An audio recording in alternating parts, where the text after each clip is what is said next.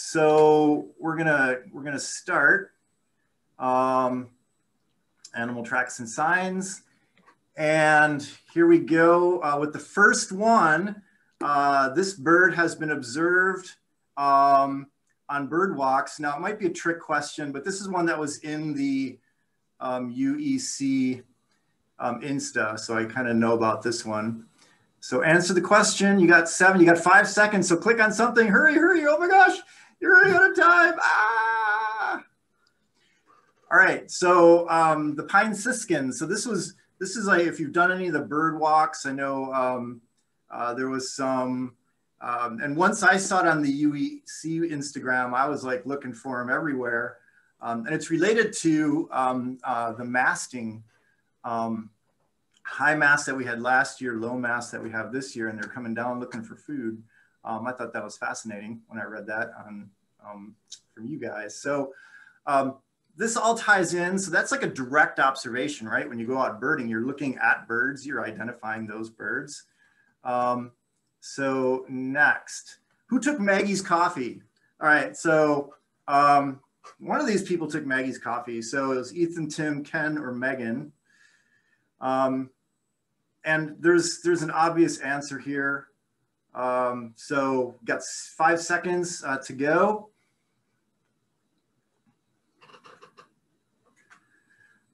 Okay, so the answer was anybody except Megan, because Megan would never take Maggie's coffee. But certainly Ethan, Tim, or well, Ken I had here would certainly take Maggie's coffee. Now, so this is getting into more like something happened, but you don't have the direct evidence of it. So you have to do some detective work, and we'll get into that. All right, now we're going to get into some tracks and sign stuff. What made this mark in Washington State? All right, so this is some animal sign from Washington State. So who do you think did this? So I've got 13. I think when I get up to 18 answers, I can go. Well, we'll just let it count down. No biggie. So you got 5 seconds left. Let's see how people did on this one. Yeah, so that's what bear sign looks like. So bears will kind of like scratch on wood. And you see the claw marks there showing the bear. So a lot of people got that, 15 of you. All right, we got a streak of 3 going. What likely left this track in Belize? Okay, so here's a track here. This is in Belize. I could give you a hint if you need it. You might not, but there's 3 toes here. Okay.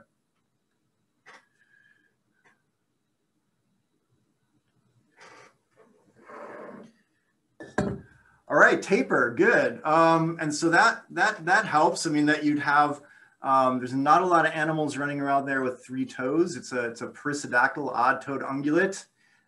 Belize was kind of a key, so this is probably Beard's taper. Again, so you have to know a little bit about where the track was to maybe answer that question. All right. So the next one, we're almost done.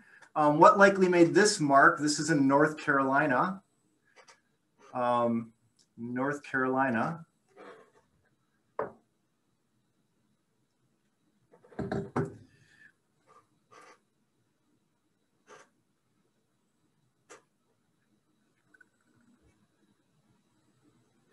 Good, yeah, so that's a deer rub.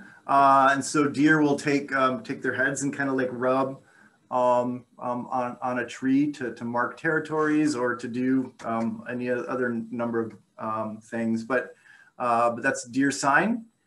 All right. All right. So we got Citizen Defiance is crushing it. Chad's like right behind. And you got Brittany. All right. So a couple more. What likely left this print in Big Bend National Park? Big Bend, if you don't know where that is, it's It's on the bend of the Rio Grande on the Texas-Mexico border, one of my very favorite places in the world. Good, so that was that's a cougar. We'll come back to that print in the seminar. And then the last one, what likely did this just right outside the main campus of the Urban Ecology Center. And I took this picture a few years ago. Okay, that was quick. So beaver, all right. And again, so that's animal sign. Let's see, so Citizen Defiance wins 7 out of 7. Whoa. And so the tiebreaker here is going to be just on time, I think. So a lot of 7 out of 7s, good for y'all. And I am going to move to my presentation here. And as I was doing this, Maggie was asking for a title, and I'm like, you know, we have this concept like leave no trace, like a wilderness concept, right? If you go into the wilderness, you don't leave any evidence that you were there. Well, that kind of defeats the purpose if you're looking for tracks and signs. You're actually looking for evidence that something was there. A lot of time that evidence is poop. And so I kind of course, we're all familiar with the famous René Descartes saying in Latin, pupito ergo sum, I poop, therefore I am. Actually, I think that's how it goes. I took that at UW Milwaukee way back in the day. Okay, that's not it, obviously. So actually, what is going on here? I must have been working here. All right, so scat, animal scat is a typical thing that we look at. We know if a deer has been in our backyard in the summertime, if you see a lot of deer scat or rabbit scat is very diagnostic. My wife a couple weeks ago found a single rodent scat in the house, one scat. I don't know how she found it, but I investigated. I figured out, it took me a while, but I figured out where to put the trap, and it was like up in a ceiling. So it wasn't actually getting down into the house, and I got it like in a day. But my wife found it and knew that it was, there was something amiss, and we haven't had a mouse in the house in 20 years, but she totally found it. Couple things on animal tracks and signs. And I should say I cannot, for whatever reason, see the chat. So if there's a question in the chat, I won't know what it is. So, Chris, we'll ask you the question if we see it in the chat. We'll yeah. Oh, wait. You know what? I just moved the bar of people here, and it's just hiding behind. And there's got to be a way here. I'm just going to shrink my window over here. There we go. Now I can see the chat. Okay. I agree. Community science is something that I learned from you guys. There is whatever, we'll get in, we don't have to get into that discussion, but I totally use that a lot now if it's community-based research. So anyway, one thing when we're talking about tracks and signs is even the best naturalists are going to be wrong, okay? So professional naturalist, if he's honest, will freely say that sometimes he is stumped by what he finds. And so part of the fun of this investigative work is just being baffled. It's like, what is that? And what is that is a fine thing. And I'll tell you what, I use Prezi, but I was looking at this beforehand. And so I think I didn't do a reset here. So I'm just gonna do a reset. There we go.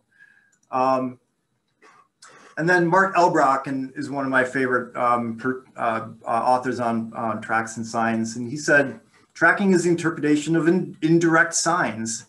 It's detective work, and sometimes we're wrong. And so, and that's okay. It's not about getting the right answer. It's about engaging with the process of that detective work. Okay. Now, other forms of indirect evidence that are a little bit easier to wrap your head around are camera traps. The animal was there, but it's gone, but you got a picture of it, okay? This is one someone sent. It's a cougar that was in Wapaka County, and it actually walked through Portage County by our field station. People got it on cameras, and before camera traps, it's like, yeah, it probably wasn't a cougar. But now we're fairly confident that we've got cougars moving through the state because there's a lot of people with camera traps out. I have a camera trap out. It's all part of a large, and again, I would say this is citizen science because it's larger than, unless we think about Wisconsin as a community. But there's thousands of cameras out that are part of Snapshot Wisconsin. And if you don't know about Snapshot Wisconsin, you can actually participate by going to Zooniverse. If you've done zooniverse.org, go into Snapshot Wisconsin, and you can interpret pictures as part of that as well.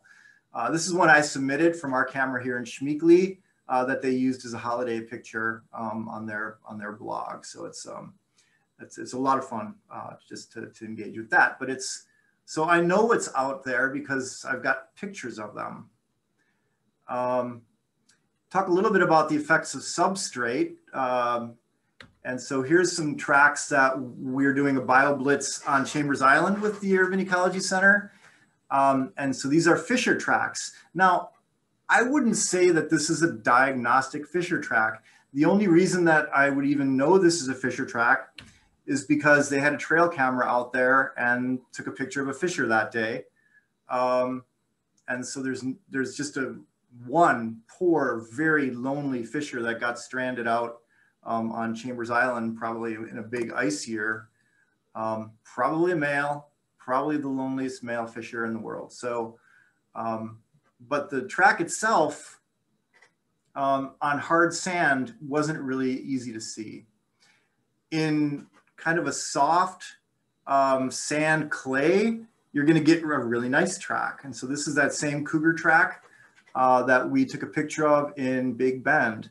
We were hiking off the big rim, the South Rim, it's called the South Rim. We were camping up there with my students, about 16, 17 of us. Coming down, and we saw this print, and this is a very fresh print from that morning. This is the direction of travel. And so when you see a print, there's a lot you can get out of it. So it was going in the same direction that we were going. So we were all a little bit nervous that there was a cougar just ahead of us on the trail. But also that you could say this is the right front foot, and then the right hind foot is pretty much just right on top of it in front of it. So it's and so we'll get a little bit into gaits and the way animals move as well. So the first thing is, that's a print. The second thing is, what kind of print is it? And then there's all sorts of other things. What direction is the animal moving? Is it moving fast or slow? How big is the animal? You know, those types of things, okay. Now, one thing I will recommend if you start getting into this is my favorite book. I've got his first edition too. And so Mammal Tracks and Signs. It's actually like half off. I just bought it half off on Amazon, but it's beautiful. I love this book. And so how do I know it's a cougar? I mean, I just look up, he's got it organized by species account. So he's got, you know, the front foot is larger than the hind foot. This is the shape. Can you see the claws or not see the claws? And then different gaits and different patterns, what it looks like in snow, possibly, and versus other substrates. And then the other thing I like about this that I'll talk about is he's got some different gait patterns. So what I just showed you was a direct register trot, where the animal is moving in this footfall pattern with the hind foot stepping on top of the front foot in that pattern. So you have, so you can get a lot out of that. And then these are the kinds of of critters that use these types of gaits. So they're called gaits. Oh, that's nice, Tim. Thanks for the link.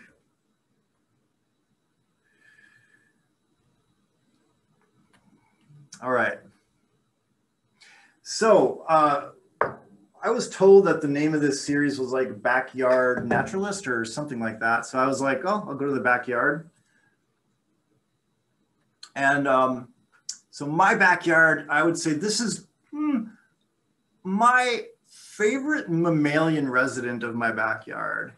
So does anyone know what this is? Let's use this chat feature to see if someone can identify that.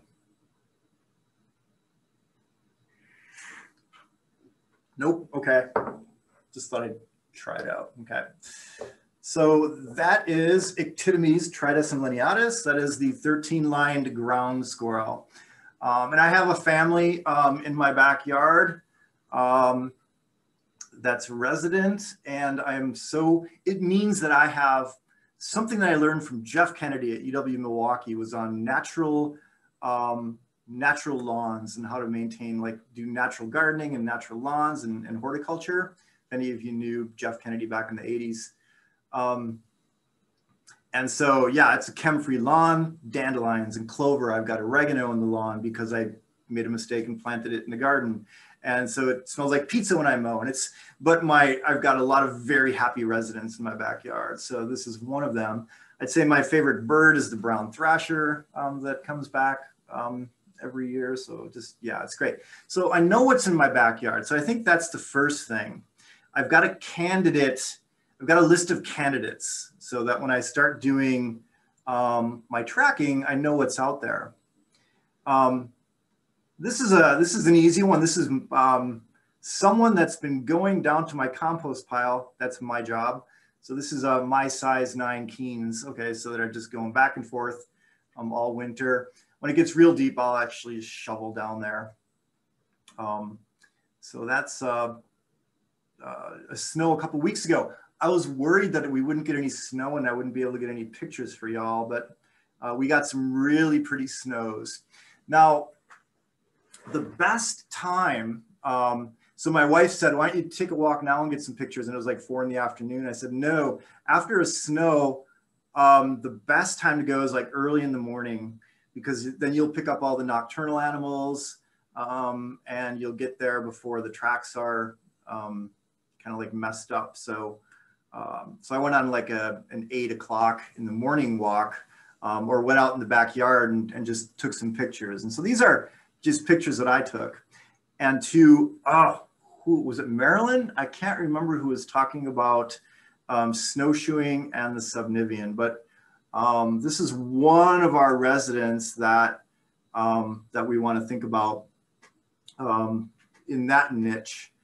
So this is a meadow vole. Now it's weird because I don't necessarily see meadow voles just running around, but I know they're there. They're fairly common member of the small mammal community. But this would be a meadow vole track. And again, I'll get a closer up picture here, but this is very typical of a meadow vole. So you've got, in the summertime, they run through, they'll build little tunnels through the grass. So it's more of a meadow, right? The meadow vole. It's more of a grassland species. Great population of them up at the UW Milwaukee Field Station, up on Blue Goose Lane, where they've got some nice meadows, and I'm sure they're, yeah.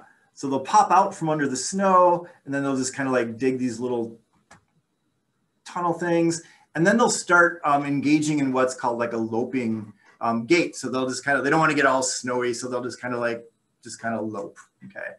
And so that's what the lope gait looks like for a meadow vole.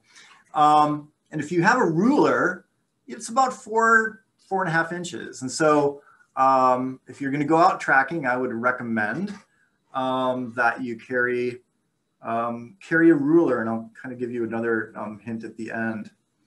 All right, so you can kind of measure the length, you can measure the width, and those will be things also, you can measure the actual size of an individual print.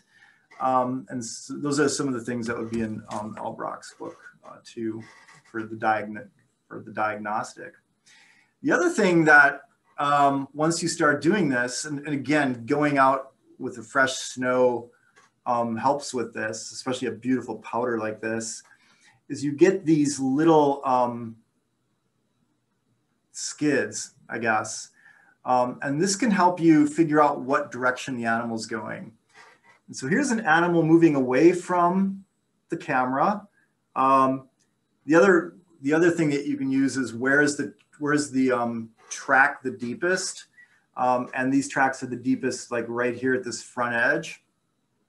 So it's kind of coming in. A foot is kind of skidding into this hole, and then it's deepest here. So it's moving in this direction. And then you got that same animal going to my garage and then coming back from my garage to its little burrow, okay? So it's ida y vuelta in Spanish, right? It's coming and going, or it's going and coming, whatever you want to say, okay? So that information is there. That's kind of cool. And this is some of that snow that's pushed up when the animal is moving at the snow ground interface. Okay, so you got the snow ground interface, and that's the subnivean niche. Okay, so that is maybe I'll come back to that a little bit later, but you can see the snow kind of pushed up here, and then it pops out, digs under a little bit, pops out, and then it starts loping. Okay. And so that's a meadow vole, very classic meadow vole track. Okay, gray squirrels, this is going to be something that you have in Milwaukee. Pay attention to where the tracks are located too, right? So I've got a red oak tree in my backyard, and at the base of the red oak tree is full of tracks. I know I have resident red squirrel or gray squirrels in my red oak tree. I see their nests. And a lot of times you'll see, if you've got resident squirrels, you'll see the tracks radiating out, right? Radiating outward from that home tree, okay? It's even better if you see the squirrel and then go out and look at the print, because then you know what, you have what's botanists call a search image, or a mushroomer. If you've ever done mushrooming and you're looking for morels, people that have never done that, like, it's like, how did you find that? It's like, well, if you do it enough, you get what's called a search image in your brain, and you know what to look for. Birders as well. It's like, you know how to do things like spot a bird in a tree and then get their binoculars up and respot that bird. It's just a learned behavior. So search images are something else that's important concept in tracking. Here's a squirrel sitting in the snow. When you go out in and look, you've got, okay, here's its hind feet and here's a body print, okay? And that makes sense when you understand like how a squirrel will sit in the snow. And then it'll jump, it'll lope, and then you've got like the front feet here and the hind feet here. And then you've got the skids, so you've got a direction of travel as well. I was sitting having lunch with my wife, and I saw a squirrel come from under my deck. So I ran out and I took this picture. And here's a squirrel. This is I'm sorry, I gave you the answer. I'm a terrible teacher. But what two animals are shown here? Well, we've got one here and then one here. And this is a squirrel foraging. So it's looking for the acorns and nuts that it's buried, right? Then I've got another animal here, which at first glance looks like that meadow vole, but when I started measuring it, it's like 2 inches, a good 2 inches larger than the meadow vole tracks. And so I think it's either a chipmunk or that 13-line ground squirrel. Now, I don't know how many of you, I will raise my hand on this. When I was a student, I thought when a chipmunk or a ground squirrel went into hibernation, that it went in like October and then it didn't wake up until April, right? That it was just hibernating. I was surprised to find out that they come in and out of hibernation all year. And sometimes they're even active like outside. They'll come out of their burrows and do a little foraging, go to the bathroom, whatever it might be.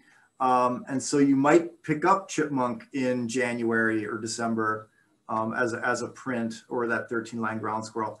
They're the same size, so I really can't tell which it was. I could tell if I saw where it came from. If it was under my back screen porch, which is a great big thermal mass because of the concrete, which is where my chipmunks live, that would be the chipmunk. If it came from somewhere in the yard, that's where all the burrows of the 13-line ground squirrels are. So based on where this is, I'm thinking it's a 13-line ground squirrel. Deer, we've got a lot of deer that come through the backyard. And so this is just a run. It's called a deer run. So it's just a deer that just kind of ran through the backyard. It's easy to tell it's a deer because deer are even-toed ungulates. They're artiodactyls. And so you get the 2 hoof prints here. You get the 2 hoof prints here. The deer was moving in this direction. I've got a squirrel. It's crossing a path with a squirrel that's moving in that direction. Again, so let's look at some more. So here's, again, I was like, this is just too much going on. But I know these are, I've got 7 Norway and Colorado blue spruce trees planted as a living fence for a parking lot, a student parking lot that's right there. And there's lots of stuff going, lots of squirrels, red squirrels, gray squirrels, and eastern cottontail rabbits. So there's a lot of activity under here. So it was really hard just to figure out what is what here. So it's like, okay, it's very active. It's a happy place for everything in my backyard, but it's hard to distinguish like what's what. Isolated tracks are a little bit better. Going back to where the animal is, the rabbits, if you pay attention to the rabbits around your house, they tend to kind of like stay close to my house. You know, so they're not running, they can't climb, so they're not going to be near the oak trees. They're going to be under those spruce trees, and when they're out and about, they're going to be close to cover. So this is running right next to my house. It's going to have, you do get a body print. If it's sitting down, you get small front feet, you get large hind feet. But it has a very similar gait as a squirrel when it's moving slowly. When it's moving quickly, it's a little bit different. Okay, so this is just a squirrel moving slowly, or I'm sorry, a rabbit moving slowly in this direction along my house. Okay, now I got a lot of food in my backyard if you're a predator. And so I've got a couple neighborhood cats that move through, and in the summer I just throw shoes at them. I'm sorry if you're a cat person. I don't like outdoor cats. Mostly because I found a dead brown thrasher in my backyard and I was really angry. But anyway, I'm getting into the woods here. Here's a squirrel track, but I've got a cat moving through the yard here. And again, there's 2 sets of prints here. One is moving away from the camera, and then one is moving towards the camera. So the cat moved through my yard in one direction and then went home. Excuse me, I'm burping in the other direction. So here's a quiz. Let's see if I can do this. So here's 2 sets of cat patterns. Which direction is this cat moving? Towards or away from the camera?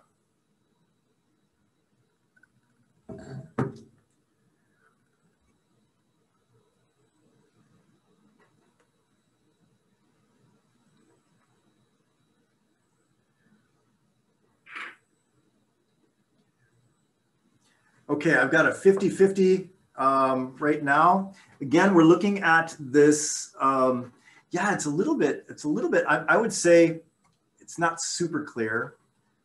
This one's actually clear. right? This one is clearly moving, well, more clearly moving towards the camera. And this one, like if I look at this track here, this one's moving away from the camera.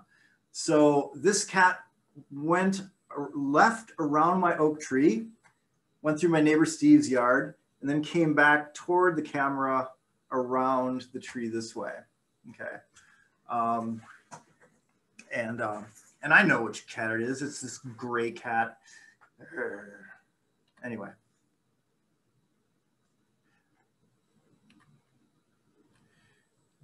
Dogs. This I just took like on the way over to my office this morning. Just absolutely beautiful prints when you've got slush with a snow cover. I mean, these are, you know, really good, but you see the footfall patterns. Okay, so here's the right hind, right front, left hind, left front, almost on top of one another. And then you can figure out the size of the dog if you know the distance between this. And this is just a casual walking dog, right? So they're just casually going for a morning walk.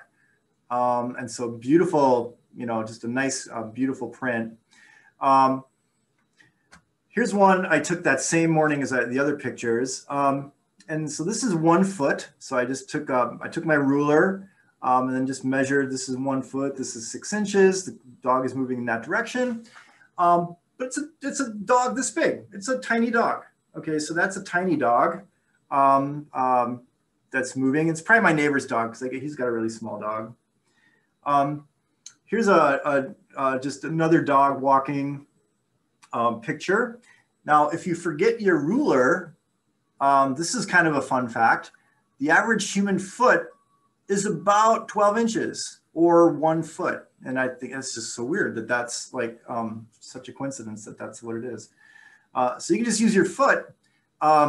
If you know, like I'm a size 9, men's 9, which is almost exactly, I think whoever came up with this was a men's size 9 because my foot's about 12 inches. So, so I can just step and use my foot as a ruler.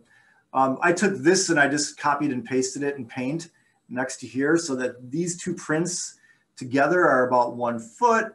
There's a little distance between. Here's another foot. So I've got a dog maybe about that big, okay, here. So, so you can kind of estimate direction of travel as well as relative size of the dog.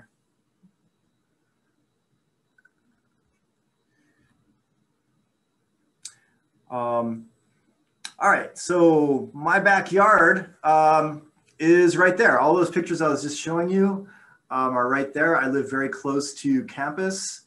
The spruce trees are dividing me from lot Q here. These are the student dorms. These are the intramural fields. This is where the women's soccer team plays, and I go over and watch them. Men's rugby is here. My office is here. That's where I am right now. But I'm only a block from Schmeekley Reserve, if you've ever been on our campus. And so this is part of my extended backyard. So when I go for a walk, I'll go for a walk here. And I don't know if you guys got the hoarfrost that we got last week. I think you did, because I got some friends down there on Insta and they sent some pictures too, but we had that freezing fog. So it's just a beautiful, peaceful place to walk. The way that the lake froze this year was perfect for hockey and ice skating. So this has been a huge ice skating rink for the community as well this year. And you see lots of tracks, okay? All right, here's a question. We'll see if anyone knows this. So I was just kind of walking here and I came to a divergence in the woods and I had to decide which way to go. Which way should I go?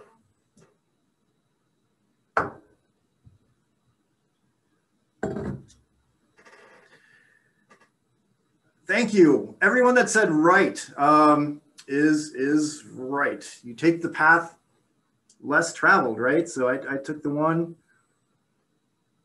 crap, I forgot the way the poem went. Yeah, so you take the one that's less traveled. And so you can see here that this one's a more heavily traveled path than this one is. And so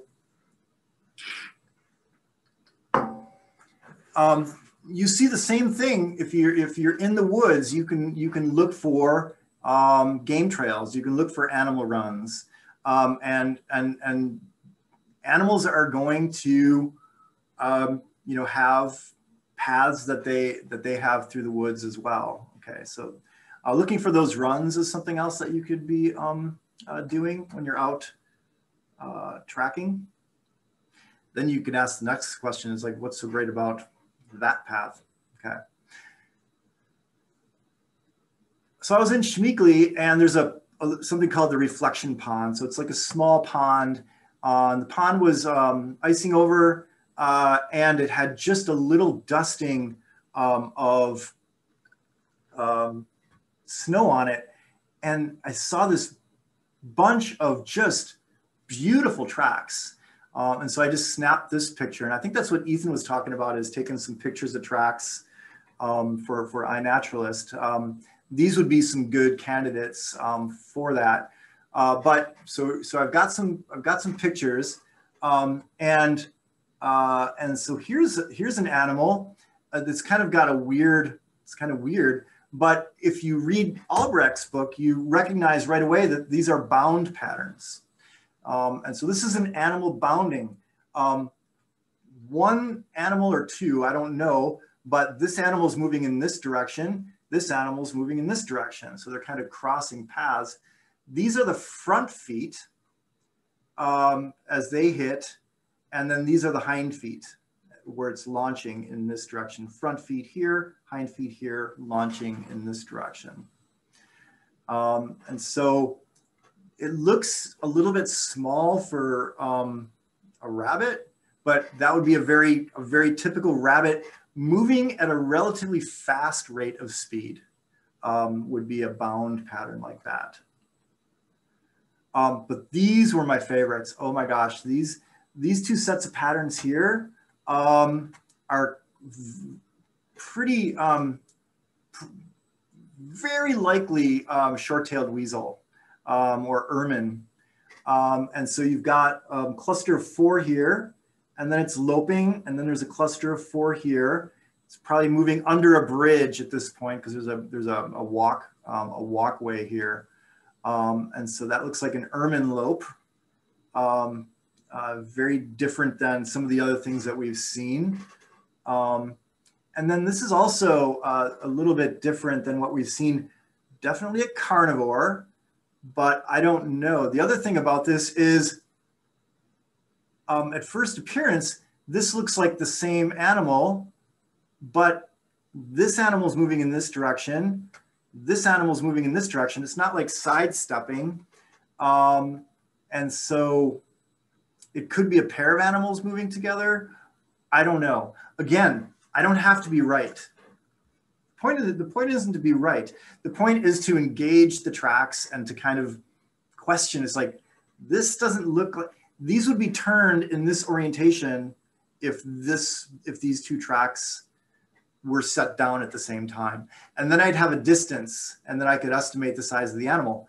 But I can't do that. I'd have to look for the tracks over here somewhere. Are there tracks here somewhere? I don't even know. I'd have to look for the matching tracks in this orientation to get that size, but I don't see them. How do I know I'm looking at a bound or a lope or a trot?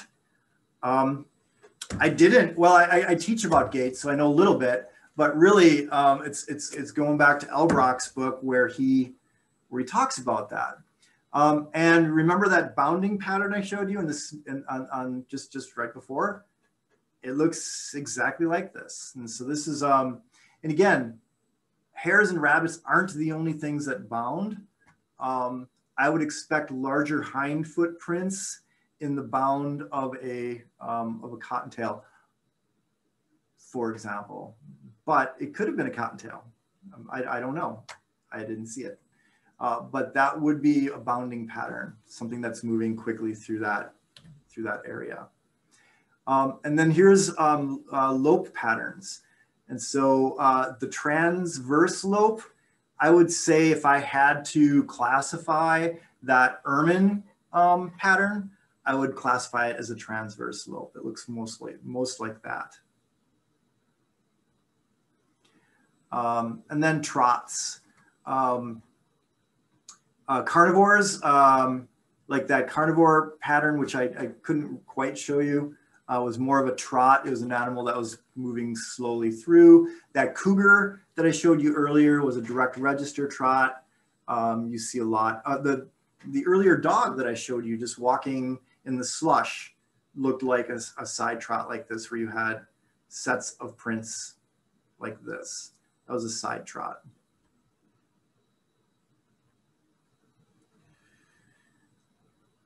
All right, so here's a quiz. What do you think made this pattern?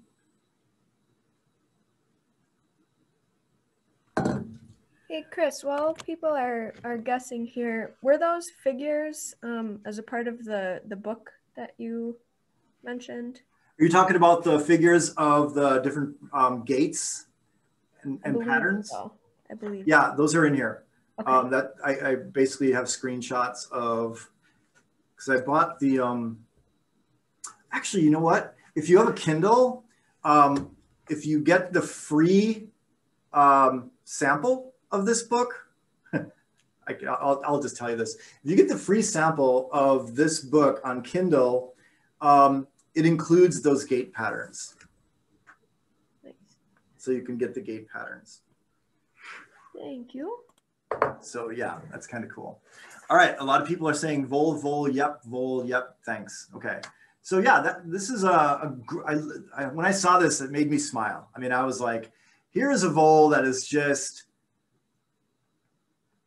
swimming its way through the snow and having a good old time, and makes this good pattern. I see these exact same patterns in grass in the summer, just kind of a meandering pattern.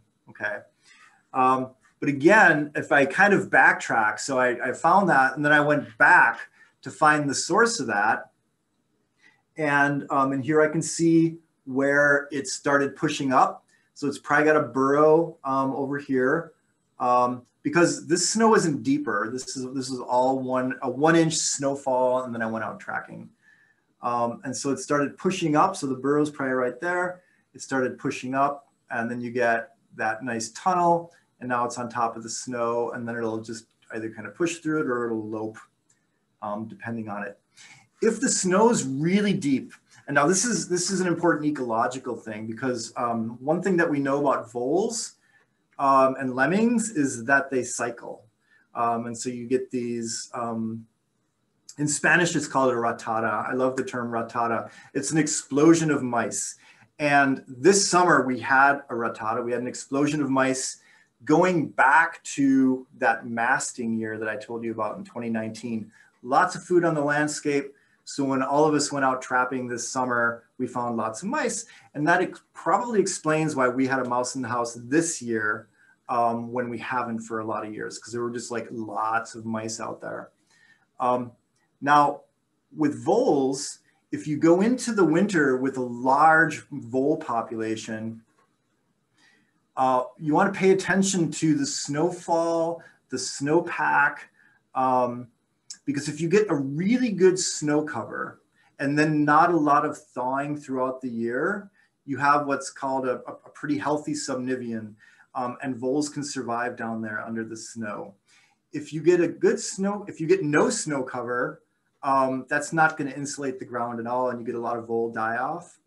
And what's even worse is if you get snow cover followed by melt, snow cover followed by melt, then you get a lot of ice at the snow ground interface. It's more of an ice ground interface, and that's going to have really negative impacts on the vole community. And then you come out in the spring with low vole survivorship. But if you had a really good winter, like we did in, I think it was 2014, 2015, I went out to trap voles, and we had, I think I trapped 800 voles in 3 weeks at the Buena Vista grasslands, which is where, if you've ever seen prairie chickens, come up here for that. That's where you go to see the prairie chickens. So yeah, knowing the subnivean, here's a carnivore direct register trot coming towards the camera. Here's where the print is the deepest. This is probably a red fox. It would be my guess based on the size and the way it's moving through the landscape. But the foot's coming down in here. It's deepest here. So it's moving toward the camera in a direct register trot. Okay. Again, so 1 foot on top of the other. All right. So just to wrap up, I recommend kind of keeping a trapping journal or a tracking journal, right? And you can keep that as a hard copy journal where you go out with a pen and paper and you sketch things and you take your measurements. But the technology is so good now, and it's actually better to keep a digital journal because you get the metadata, right? So if you take a picture on your phone and go to the information tab, it gives you all this data, and including it geotags it, right? And so these tracks are from here in Schmeekly. And if I click on that, I can actually get, the lat long coordinates of that deer track. I've got the date and the time that I took that. And so I can keep a digital photo journal and have all that metadata there as well. And again, iNaturalist relies on that metadata. When you upload a picture to iNaturalist, it actually maps it, right? So you've got a date and a time associated with that. And then if you forget a ruler, I've used measuring apps on my phone or my iPad. And so you just turn on your measurement tool, you click on one thing, you move your device, and you click on another, and it'll give you a measurement. And so that's kind of a cool thing. There's Android versions and Apple versions of measurement tools. All right, that is the end.